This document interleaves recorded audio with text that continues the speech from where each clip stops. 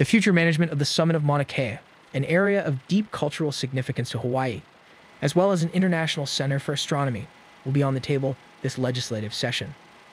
The State House of Representatives is already taking a position on what should happen in regards to the lands, which are leased by the Department of Land and Natural Resources to the University of Hawaii. This is what Speaker Scott Saiki said Tuesday on the floor of the House.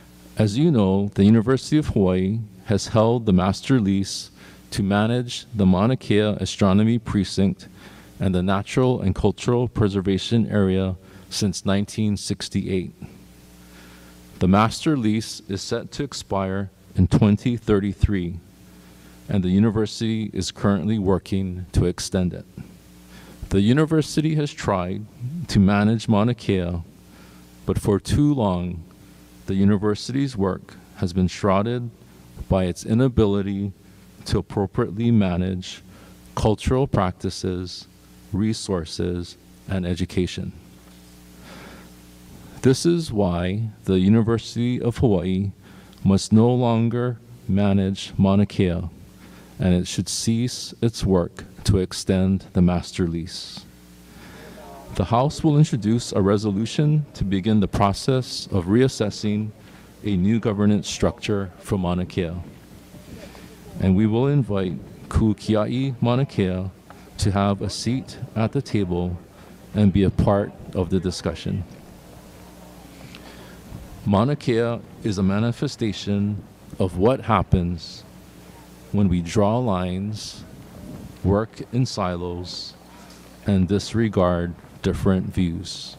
The Mauna Kea Management Board, which oversees the university's role in regards to its mountain lease, met on Tuesday evening. Greg Chun, the UH Executive Director of Mauna Kea Stewardship, provided this update on discussions concerning new agreements with existing observatories. We did reach out last week to Mauna Kea Observatory directors, requesting their preferences on a process and a structure for how they would like to begin discussions regarding these new agreements. And so I believe they are meeting this week and will be getting back to us on how they want to start those initial discussions. So we're not at a point yet where any kind of negotiations or anything like that are occurring. We're really just at the point of sort of sharing ideas of what these agreements, new agreements, will need to cover. So when you say agreements, this is the new or revised lease agreements, right? Yeah, you know, we have a preference for moving away from calling these subleases. So we are probably going to call them something else, still to be determined. So right now we're just referring to them as agreements. Various bills related to Mauna Kea have already been introduced in this legislative session. For example, the House Water and Land Committee on Tuesday voted in support of a measure which, if passed into law, will provide that the Board of Land and Natural Resources shall not conduct contested case hearings for land use disputes. Instead, such matters will be taken to circuit court. Wendy, the floor is yours. The bill was supported by the Kohala Chamber of Commerce and the Mauna Kea Observatories. Representatives of the organizations testified at the virtual committee hearing. The Kohala Chamber of Commerce strongly supports the astronomy industry, and we're very concerned with the impending master lease renewal. Although the lease expires in 2033, the timeline is condensed due to critical junctures in the sequence of events. This legislation is crucial in creating timely action, as the lease renewal may be subject to a contested case and lengthy delays would impede the process. I'm Rich Matsuda, Chief of Operations at the WMKEC Observatory, and I'm here on behalf of the Mauna Kea Observatories in support of House Bill 344. We want to be clear that we strongly support the public's opportunity to contest decisions on the use of public lands. However, it is crucial that the decisions are timely, and we believe this bill can achieve both.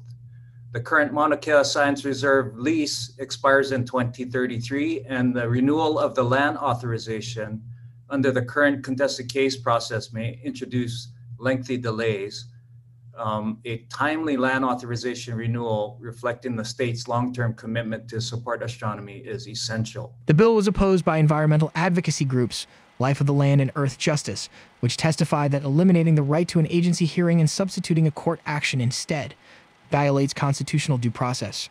Earth Justice noted that such hearings were purposefully established to allow a process for agency decisions that is more accessible to the public, including those who may not have legal representation. The Water and Land Committee recommended that the bill be passed. House Bill 344 is also scheduled to be heard by the House Committee on Judiciary and Hawaiian Affairs and the Committee on Finance before it goes to the full House for final reading.